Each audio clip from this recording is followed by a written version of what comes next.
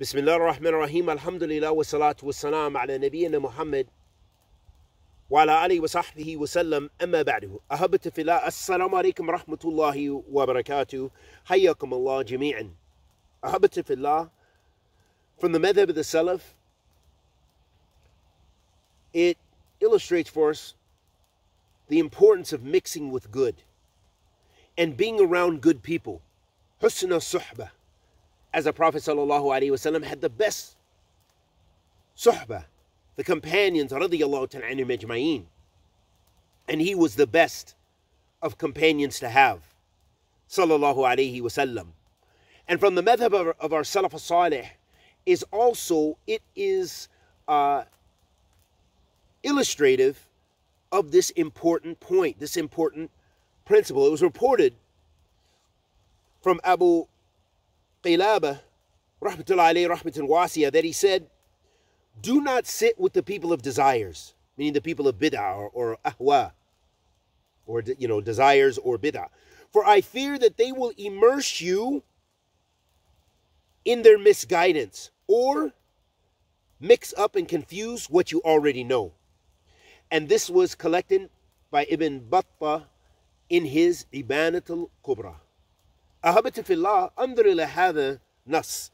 Look at this text of how the Salaf were with regarding the people of desires. Limada, they mention two things in this narration, in this athar of the Salaf. Firstly, that by mixing with people of desires in innovation, that they can immerse you in their desires and innovation in bid'ah. Meaning that they can make you become like them, become a person of desires and a person of innovation.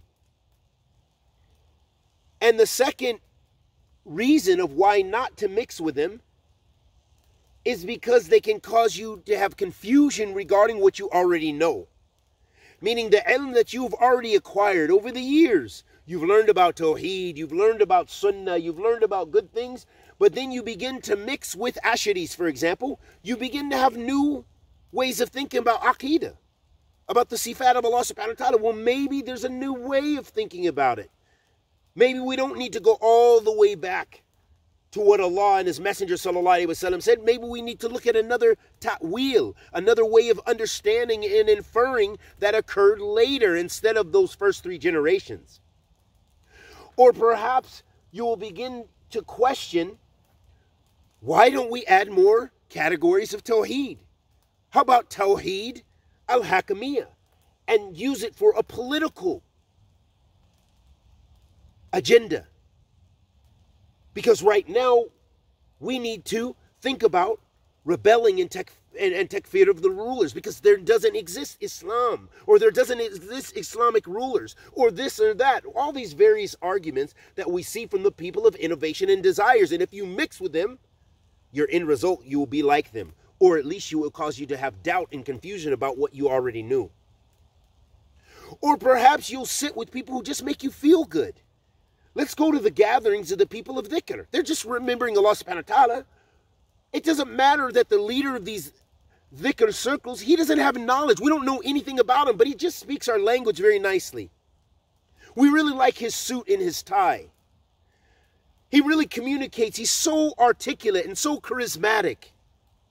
And when he turns out the light, you can just feel the aura of Islam, and you can just feel the light and the nur.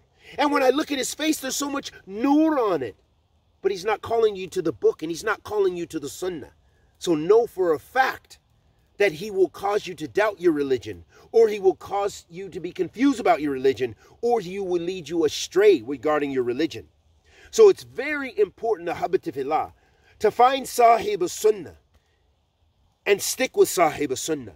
Meaning, find those people who call you to the book and the sunnah and the madhab of the salaf of this ummah, and they teach you ilm al-nafiya, and they build you in stages, and stick with them. Learn from them. Those are the people who can help you find salvation with your Lord subhanahu wa ta'ala. They can be a means because they help you to come back to the book, back to the sunnah, back to the madhab of the salaf, and they remind you of your Lord subhanahu wa ta'ala and the asl of this deen. We ask Allah subhanahu wa ta'ala to bless us to be in the company of Ahl Khair wa Sunnah. And may Allah subhanahu wa ta'ala forgive us of our many shortcomings and our many ways in which we compromise the religion and our many, many mistakes. And may Allah subhanahu wa ta'ala bless us all with ikhlas, with tabat, seeking to draw nearer to Him subhanahu wa ta'ala, because that's all that's going to matter on the day, on Yawm al-Qiyamah. And before we die, wa sallallahu wa sallam ala nabiyyina Muhammad wa ala alihi wa sahbihi wa sallam.